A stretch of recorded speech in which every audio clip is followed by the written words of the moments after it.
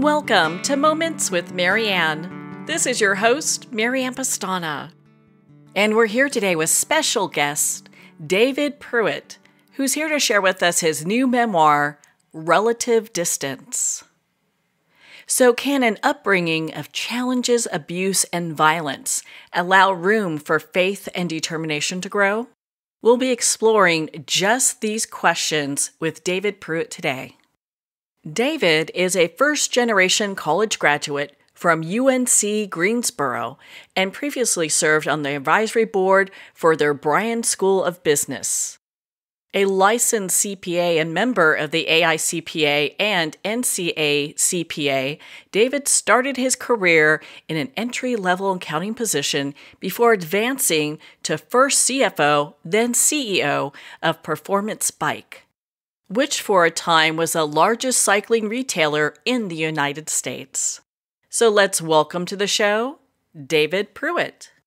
Well, thanks, Marianne. I'm excited to be here. What an honor it is to have you here and to talk about your memoir. Why did you decide now was the right time to write this?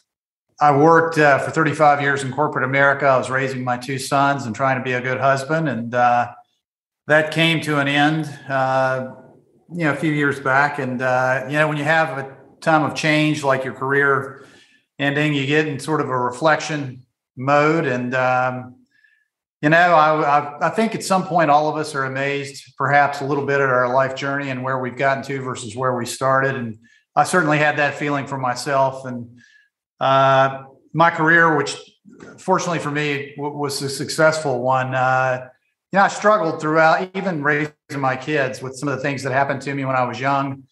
I began reflecting on that, just writing a little bit about it. I'm not sure I ever thought it would become a book, but then as I had retired, I found my brother who had been homeless for many years. I had lost him for 27 years, and I found him when I retired. And so I went to see him. We had an emotional reunion, and I learned his story. And it became clear how much he was affected by the things, the challenges of our youth.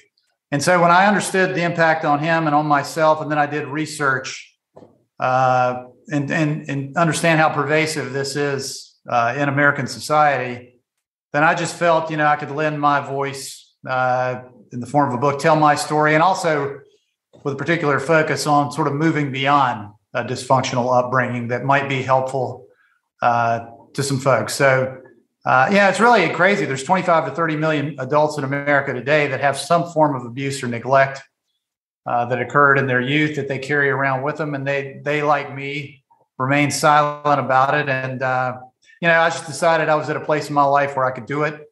I wanted to do it well, and I took a couple of years to write it, and I'm proud of the finished product. Well, I can see why it's so just beautifully written and put together. It really immerses the reader into what it was like. For our listeners, why don't you share a little bit about what it was like growing up? Sure.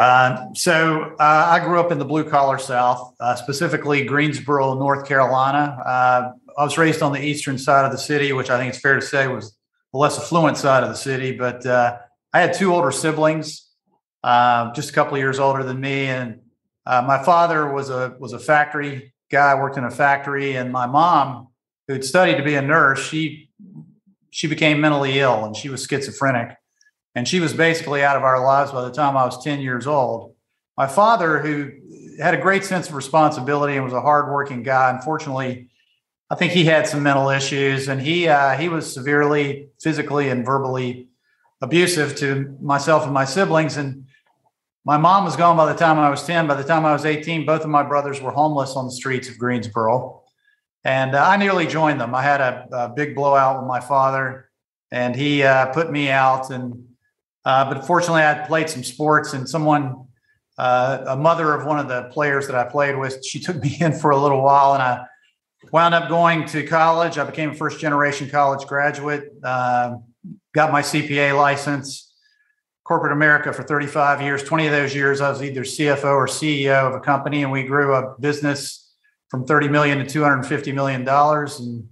And it was more successful than I could imagine, but all my life I struggled with the things, as I mentioned earlier. And that's probably more of my background than you wanted to know. But, The interesting thing, while I was working through corporate America, my brother, I tell his story in the book, he was homeless with a backpack on his back, traveling across America, sleeping under overpasses, jumping freight trains, and really just trying to figure out his life and his place in the world as I was doing myself. And that's really what the book is about, that journey to finding your sense of purpose, no matter your difficult circumstances. Well, I know also you touch on just how here you are, two brothers going through, I believe, similar experiences in many ways. And for one brother to end up homeless, the other one a CEO. I mean, where did that diverge? I mean, where did that kind of happen for you? That's one of the reasons I wrote the book to begin with, because I was so mystified why these different outcomes had occurred. And first, I'm very proud of both of my brothers. They're doing well today. And there was a very thin line between the trajectory of my life and their lives. And for one of a decision here or there, it could have gone very differently. But, some of the factors that was in my head as I wrote the book and did some research is that, we're all products of two parents. We get a good, bad mixture of a blended gene pool, right? So there's a mixture component to each sibling. And so that's certainly some of it, I suppose. And for me, in my particular situation, birth order was very important to me. I was the youngest of three sons. I saw the struggles that my brothers were having. I was having a lot of struggles too. I barely finished high school, but seeing the challenges that they were faced with, and it really jolted me at the right time in my life. So just birth order served me well because I saw the struggles, and it made me fearful of that and go a different path. There's individual circumstances and decisions. We had the same environment in the home, but we had different environments and friends that we surrounded ourselves outside the home. And, there's a real aspect of faith in my book. And so I often wondered about the role of divine intervention. And I'm not pretentious enough to believe that I was favored in any way, believe me. But, all of these things I think are, weigh in the direction of a life.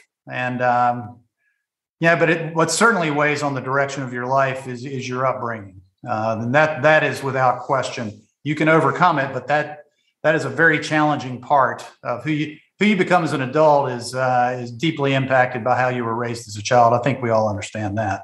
Well, I know some people would rather say they're raised by wolves than the parents they have sometimes, It'd make a little bit more sense, right?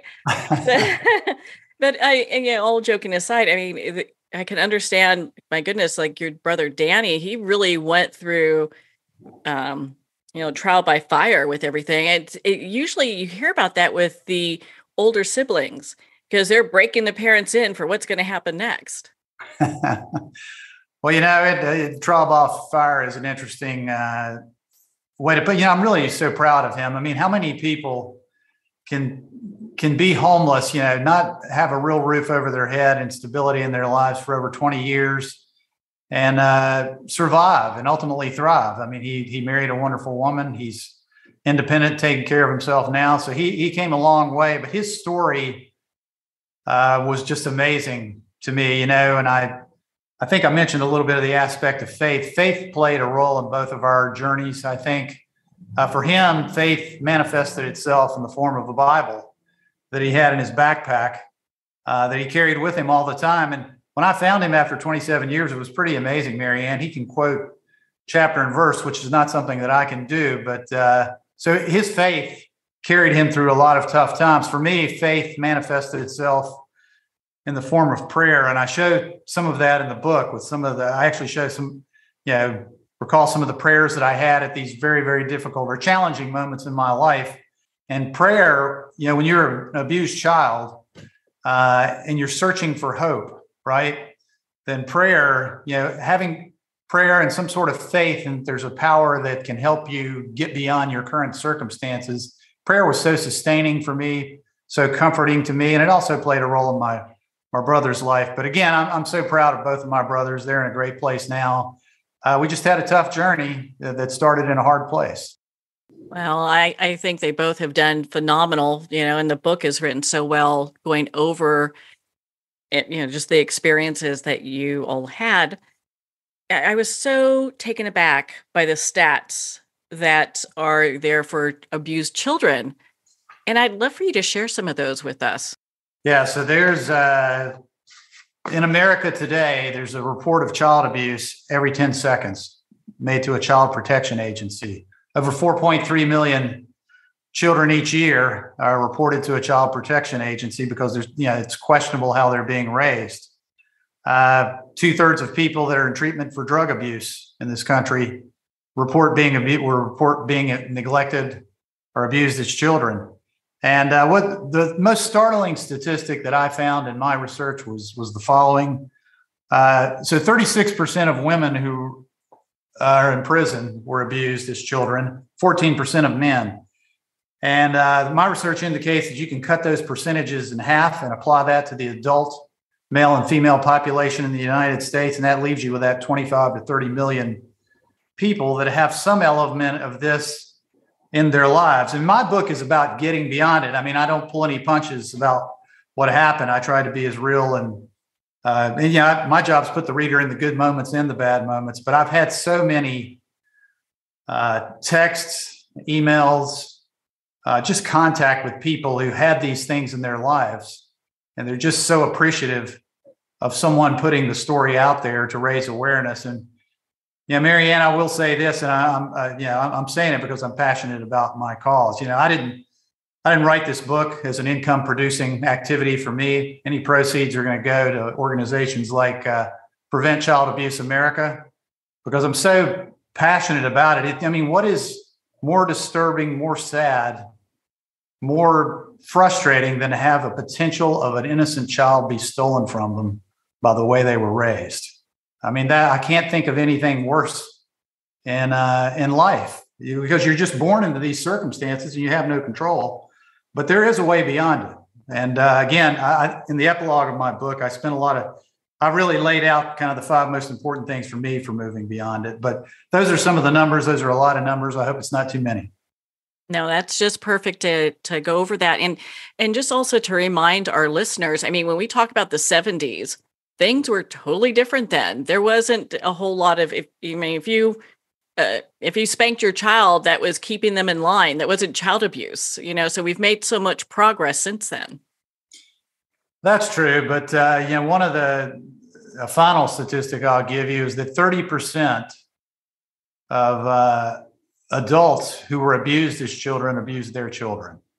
It's sort of the carry forward legacy of it. And even though norms and expectations have changed today, I just gave you the numbers. There's still over 4 million children that are being reported to child protection agencies each year. So it believe me, it's still happening. It's amazing that it is happening in 2022, but it still is happening. And again, I do want the reader to understand, or your listener who may have an interest in the book, that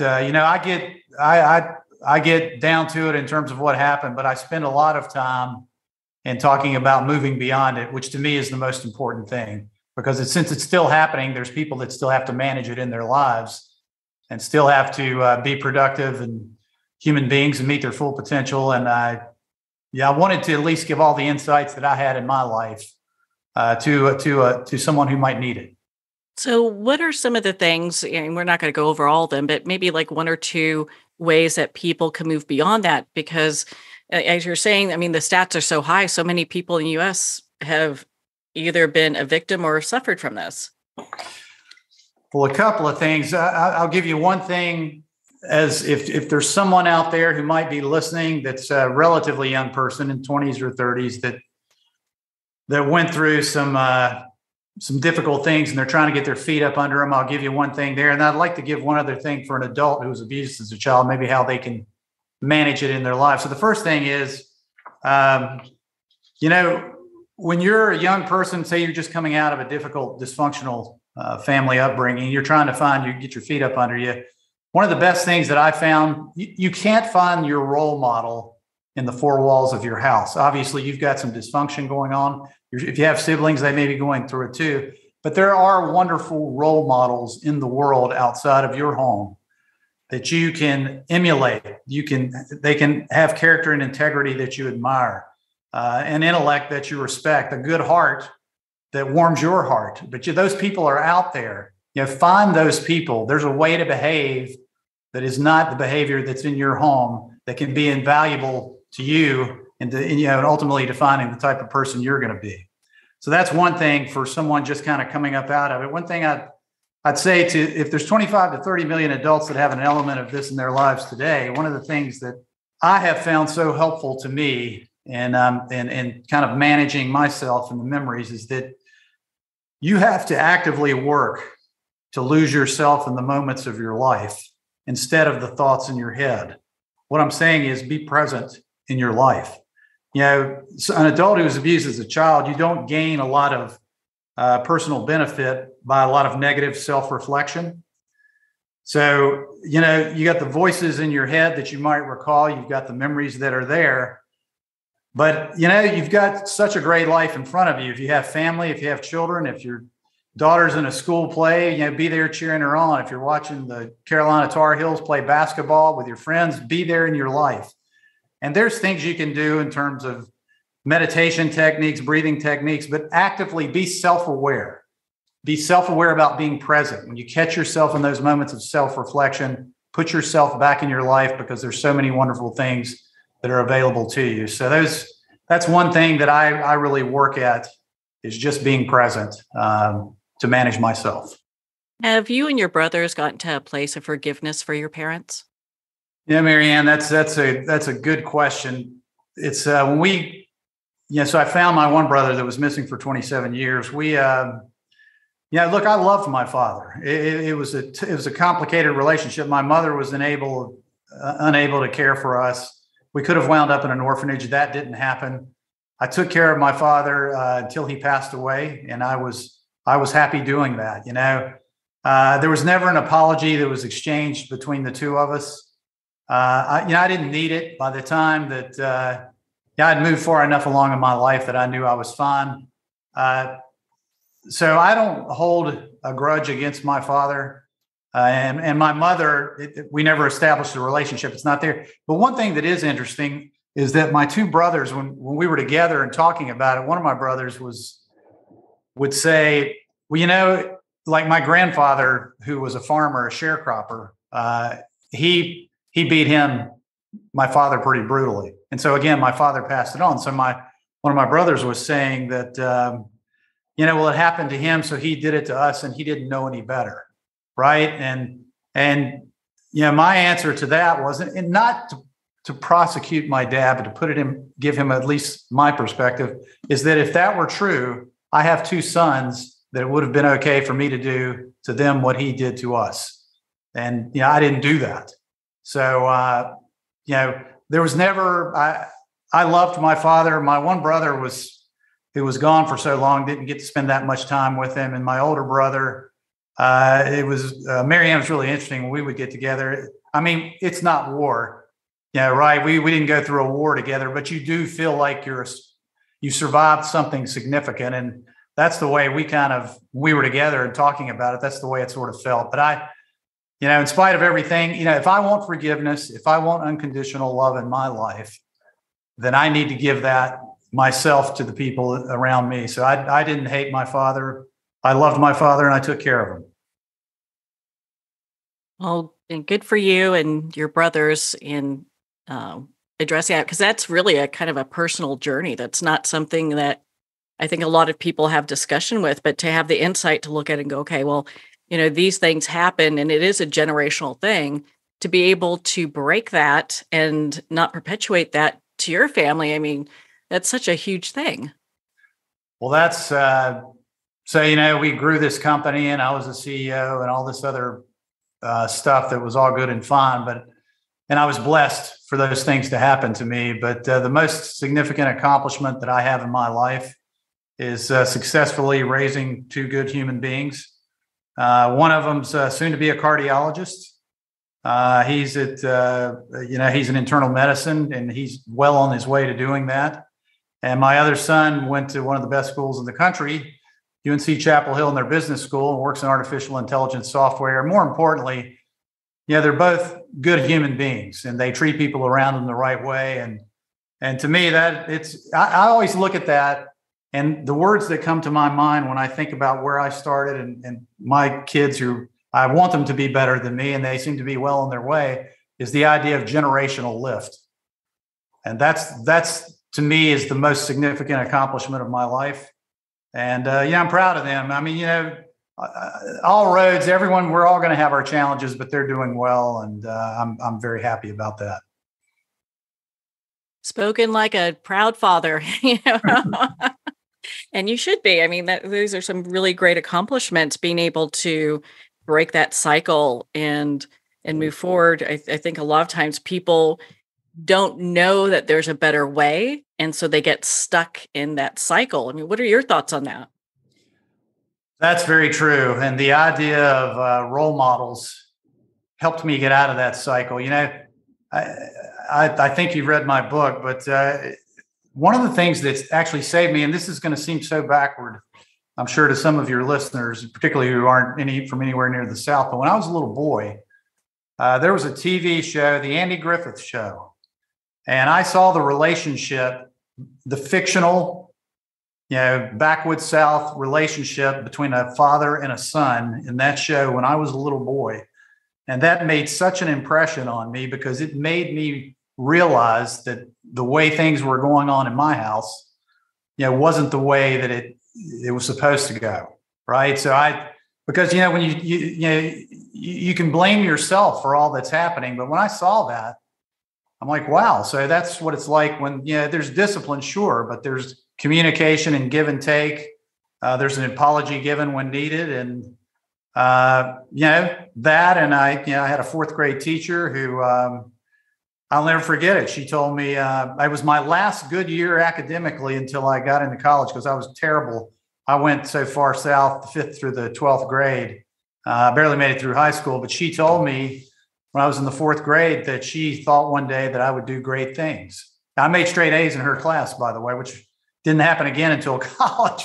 But, just having those role models and seeing that there's a better way to behave, no matter where you get that from. That helps. That helps to break that cycle and to see that larger world. And there's some other pointers that I give in my book. But anyway, those things helped me see beyond what was in front of me at home. Well, that's definitely so important. And just the ability to overcome obstacles is what I was really touched by. How did you, I know you talked about faith, but how did you continue to find the perseverance to continue on your path? Marianne, it's and some people, so my father was verbally abusive, so I can't deny there was an element of hearing his voice in my head telling me that I couldn't do it. And that making me angry and driving me. I'm a driven human being. I just, I can't help that. And then maybe some of the voice in my head, along with my faith and other things, helped me. I think when I got married and we started having children and I had a responsibility. Now, my father was a very responsible guy in terms of, the broad contractual language around being responsible in terms of food on the table and roof over the head. But once I had that responsibility for someone other than me, you begin to live for something other than yourself, right? And I wanted to take care of them and make sure they had a better life. So that motivated me. My father's words motivated me. My faith motivated me. And then, it's an iterative process when you're trying to grow beyond an element of abuse or neglect in your life, because you got to have the courage to try when you've been told that you can't do it. And that's not an easy thing. You've got to have that courage to try. And chances are when you first begin to try and reach for things that really, given your upbringing, you probably shouldn't be able to reach for successfully, you're going to fail early because, in my case, I missed a good portion of education early in my life because I was apathetic and didn't care. I was just trying to survive at home. And, I had a lot of catching up to do. So once you get the courage to try, then perseverance comes into place because chances are, because you may be behind because of the way you were raised and where you're now trying to start, you're going to have to persevere. So there's going to be failure early. But when I mentioned the iterative process, it is the power of a few successes in your life and how that can carry you forward and how that can help you begin to shed the difficult times of the past, because you're credibly showing yourself that, hey, wow, I can actually do this. And those successes, the more they happen, the more confident you become. You now begin to reacquire the self-esteem that you lost when you didn't get it, when you didn't have it given to you when you were young. And so I just encourage your listeners, if anyone's going through anything like that, have that courage to persevere. And boy, when those successes come, and they will, I believe that firmly, then it's amazing how your perspective of what you're capable of can begin to change. And that's just that's a wonderful time in your life when that begins to happen. So I encourage any listener out there that has doubts about themselves to continue to reach, because it's a wonderful thing when you learn something about yourself and what you're capable of that you didn't know. For the parents out there that are listening to this interview and maybe questioning their parenting style, what do you have to say to them? What I can say is this. Okay, so let's get into the question of, a smack on the bottom, that type of thing. Look, if there's a real reason why that's done and it's not physically over the top and really hurting your children, then everyone has their own school of thought about what they want to do. Do not hurt your children physically. That's where I began. My style of parenting, right or wrong, was this. And that is, I could not touch my children. I just could not do it for obvious reasons. But what I did do is I tried to pick my spots on the important things. I tried to, when they were out of line and they were, it was clear and I felt it was a significant enough thing, then I would weigh in and there would be a look on my face. There would be words that I would speak that would let them know immediately that they needed to get back in line. But you can't do that all the time because then it falls on deaf ears. So you have to be selective on the important things, and then you have to respond in such a way that they recognize very quickly that they've done something wrong. And then the other things is, with my kids, we were very cognizant, and this is not rocket science here, but who they spent their time with outside of our home. When they were young, if they were going to have sleepovers, we called the parents. We involved our kids in sports and kept them busy. But to me, it's just you still have to establish the boundaries, but your sense of prioritization in terms of when you discipline your kid and your children to me is very important, because it has to be meaningful to them when you react in a way that tells them it's time to let's get this moving in a better direction. So that for me, I couldn't touch my children, but knock on wood, they seem to be doing pretty well so far. And they knew, because when they became older in their 20s and stuff, they said, boy, I remember when Dad used to get a look on his face. So, they knew, but hopefully some of that is helpful. Well, a lot can be said with a look, especially if it's coming from your father, I'm sure. Well, I think I think your words are important too. What you say and how you say. I know one of my sons, my youngest, which actually was a very proud moment for me. He told his uncle that whenever I said something like, now, son, you can listen to me on this or not, he always stopped and immediately listened, because he knew that I was going to tell him something important that he needed to hear. And it's really interesting. Sometimes before I reacted, I would really stop and think about the message that I was going to communicate, because it's very important. I do believe the example that you set is the most important thing with raising your children. But when you do use words that you've thought about and that you really think can cut through and make a difference. Well, David, I found your book, Relative Distance, to be such an impactful read. Where can our listeners connect with you and be part of your community and learn more about your work? Yeah, so I have a website, davidlpruitt.com, that'll give you more information on the book, more information on the issue of abuse itself. But you can go to that website, and there's also a link over to Amazon or Barnes & Noble or wherever you want to buy your book.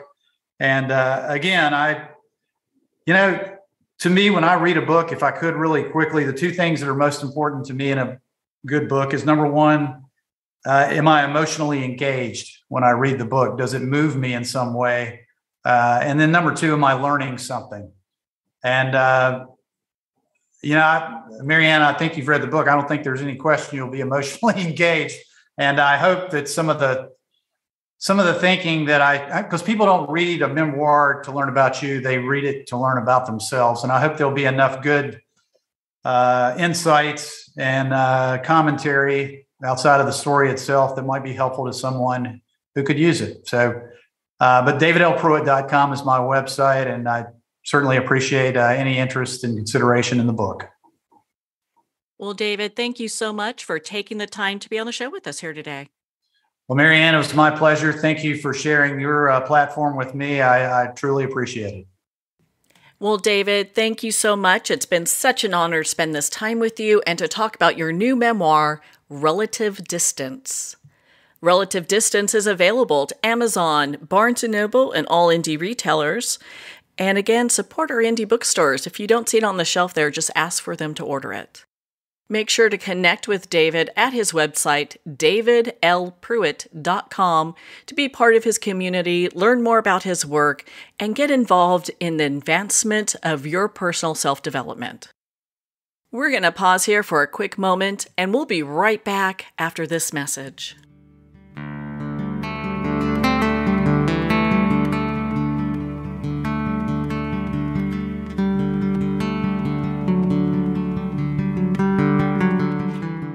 I'd like to thank Jason Eastwood at Guitarfulness for sharing his inspiring music and talent with us.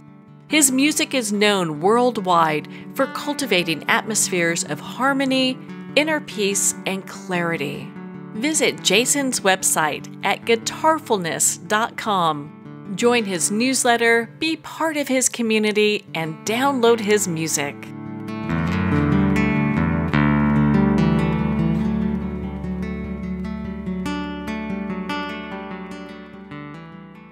Well, we're at the end of our time today. I'd like to thank everyone for tuning in. You've been listening to Moments with Marianne, where we make every moment count.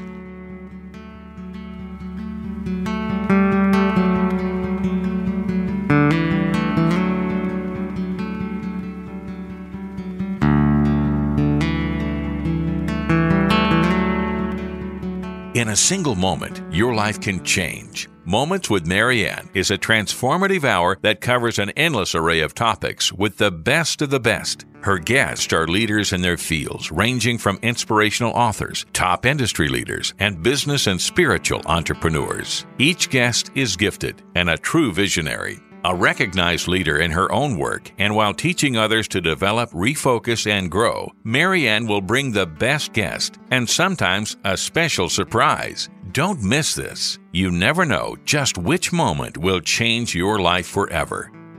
Make sure to tune in and visit momentswithmarianne.com for more information.